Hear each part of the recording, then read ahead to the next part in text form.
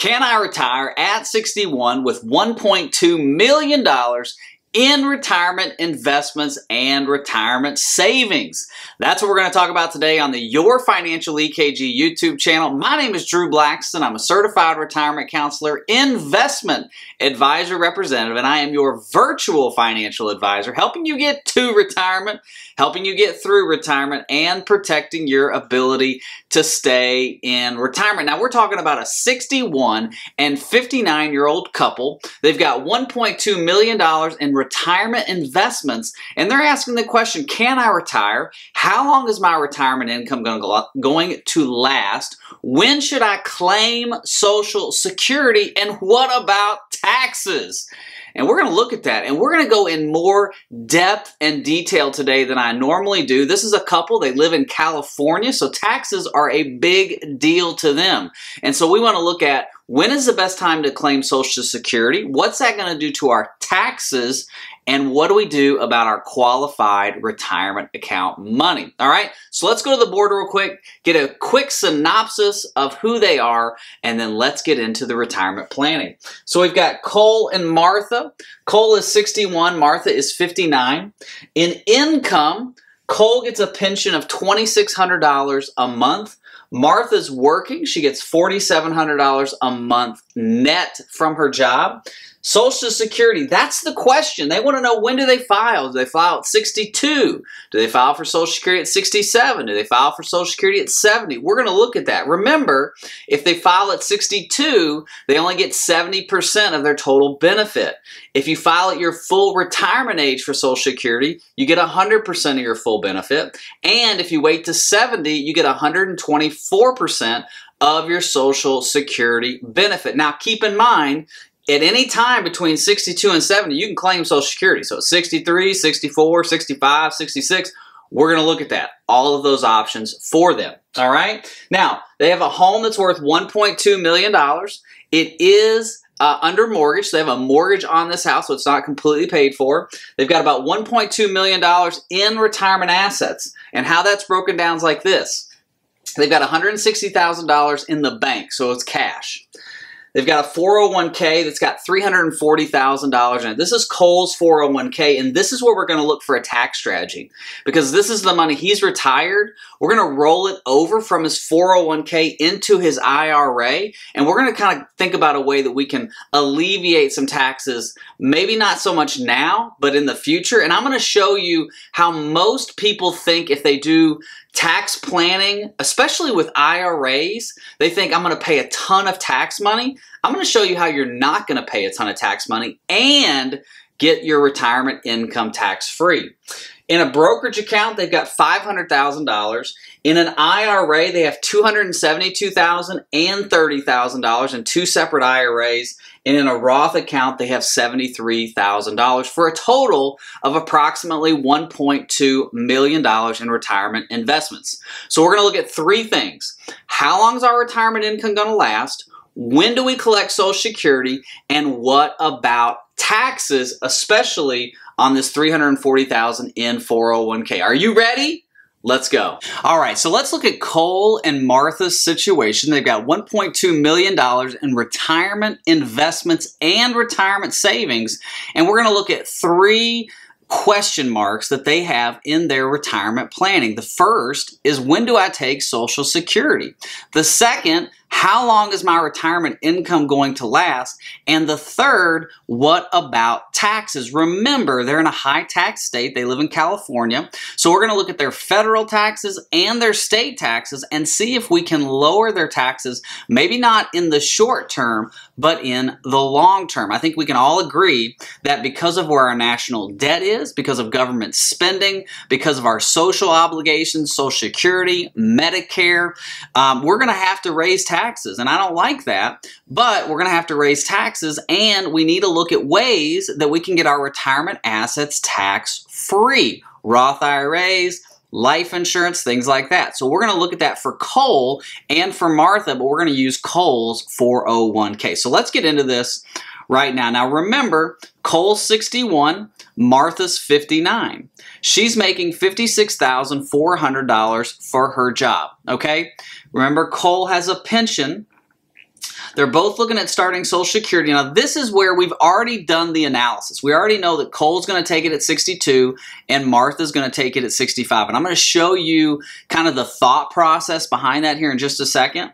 Here's Cole's pension. $2,600 a month. So let's go to the Social Security and why we chose age 62 and age 65. Remember, if you watch any of these videos on YouTube, not my videos, but other financial advisor videos or other financial people on YouTube, not everybody's a financial advisor, but if you look at their Social Security videos, they say, hey, wait to 70, wait to full retirement age, get your most benefit. That's the best thing you can do. But that doesn't fit everybody's situation. They're giving generalized information. So what I want to do is get individualized information. I want to have a strategic retirement plan. And so we're going to look at Cole and Martha and say, okay, when does it make the most sense for you to take Social Security? So if we're looking at their estimation, this is their filing for Social Security. This is Cole over here, and this is Martha over here. Now for Cole, if he files at 62, his cumulative benefit would be $511,560. What that means is if he takes Social Security at 62 and he lives as long as the mortality table expects him to do, to 82. So right now, 84 and 82 are the mortality tables for females and males. 84 for female, 82 for male. So we're looking at how much in benefit will he collect between age 62 and 82. Now, it's an unfortunate situation if he doesn't live that long, and it's actually a fortunate situation. He's taking money out of the pocket of Social Security if he lives longer than that. So for him, filing at 62, he would have $511,560 between ages 62 and 82. If he files at full retirement age, if he waits another 5 years to 67, he would have a cumulative benefit of $556,000. Well, when we got talking, it was only about a $40,000 difference, but he had to wait 5 extra years to get an extra $40,000 for 20 years. That just didn't make sense for him. And I'm not talking $40,000 extra per year.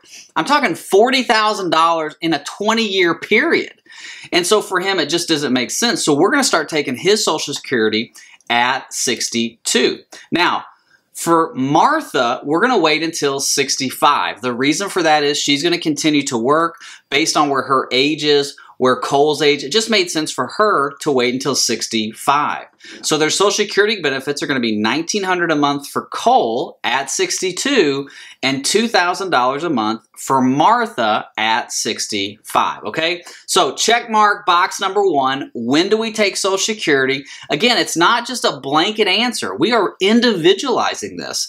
We're carefully planning this because listen, you get one shot with Social Security and you want to make sure you get the right number and you take it at the right date. Now listen, if you want me to do a Social Security estimator for you, look at your retirement income, make sure that you're on track to get to retirement, through retirement, and protect your ability to stay in retirement, go to my website. I put a link in the comments below. Download the free booklet, The Roadmap to Retirement. When you download that, it's going to ask you, hey, do you want to talk to an advisor? Click that button. You get to talk to me, and we can go through your financial EKG. See when it makes the most sense for you to file for Social Security. Maybe it's 62, maybe it's 65, maybe it's 70, but we don't know until we look at your individualized plan. We can also look at your retirement income, your retirement assets, and make sure that you are on track for retirement. Now, first thing, when do we take Social Security? Check that box off. What was the second thing? We want to look at taxes. Taxes. So let's go to their taxes real quick. So right now, for the year 2022, tax-wise, they're in the 7.98% projected federal rate. Their taxes for California, their projected rate for California is 7.75. So in wages, $56,400, that's how much Martha's pulling in every year. There's that pension, $31,200 for Cole. So their gross income is $87,600. Now we have a standard deduction, married filing jointly, it's $25,900. So that puts their taxable income at $61,700. Now we have a progressive tax code. So after we go through the progressiveness, right, we go through the process for their taxes, they're actually in the 12% federal tax bracket, and only 7.98 is their federal tax rate. So the taxes that they paid after deductions and credits is 7.98% of their income. Okay, now you're asking the question, why do we even want to try to lower their taxes? They're already in a low tax rate. Well, here's the reason why. I believe that taxes are going to go up. I think with our federal deficit, I think with our federal spending, I think with our social obligations, Social Security, Medicare, more people retiring, less people working, the taxes are just eventually going to have to go up to support those social programs, our deficit, our military, our spending, everything. Now, good or bad, we need to raise revenues to support the U.S. government. And so as taxes go up, it's really going to affect those who are in retirement, those who are on Social Security, those who are using their IRAs, their 401ks, their qualified retirement accounts to live off of, because as you take money out of those accounts, unless it's a Roth IRA, as you take money out of those accounts, you're paying taxes on that money as if you are working. And you don't have deductions as high as you do if you're like me. I have a business, I have children, so I have higher deductions, higher write-offs. You don't get that as when you're in your 60s and 70s because maybe you don't have a business. Hopefully you don't have dependents that are at home that you're taking care of. And so in retirement, your taxes could actually be higher than when you're working. So for them, what I want to do is look at taking, let's go over to assets real quick.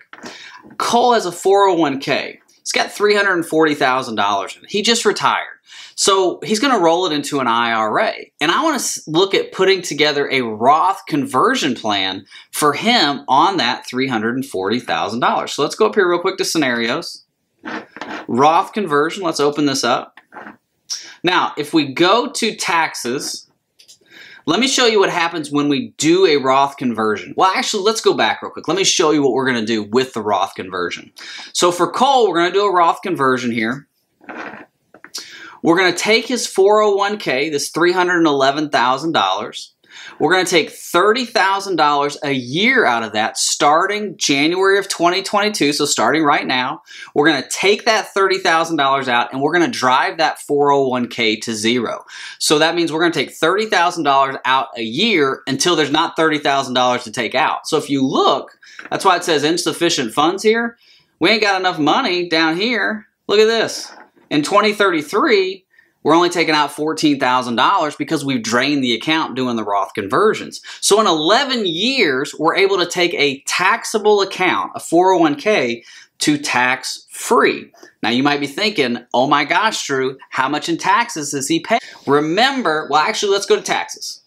I'm getting way too ahead of myself because I'm excited because retirement planning is exciting. Let's go, let's get out of this. Let's go to taxes. Now remember his projected federal rate of return I just showed you in this year without doing Roth conversions was 7.98, basically 8%, right? His state tax rate was 7.75, okay? So just 0.25% less on the state level, which is nuts to me. Move to Florida or Texas or anywhere they don't pay state taxes. But his projected federal rate is now only 9.46, just taking $30,000 out a year for the next 11 years and doing a Roth conversion. It blows my mind that it's only 2%, really only about 1.45%. That's great. That means that he's going to be able to get a qualified retirement asset, a tax time bomb, as Ed Slott calls it, and get it tax-free. Now let me show you what his retirement account looks like, or his assets look like when we do that. Let's go to 2034, and look at this.